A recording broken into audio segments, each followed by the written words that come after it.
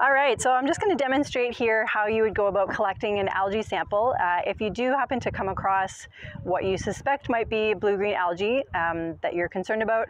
So first, we ask that you take a picture and send it into the office, like with a bit of a description, and we'll kind of go from there if it warrants bringing in a sample.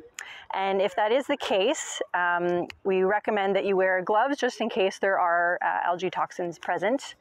So we're just going to pop these on.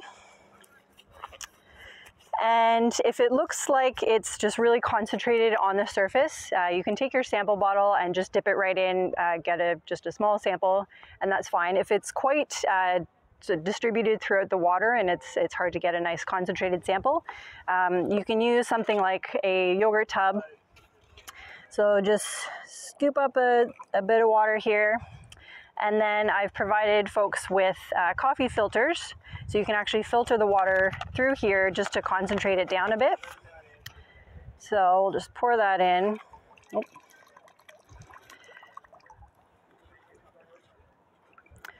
Just enough to sort of concentrate it.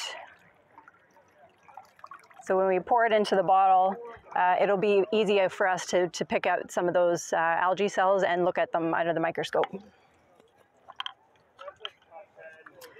So we'll just let that drain out a bit.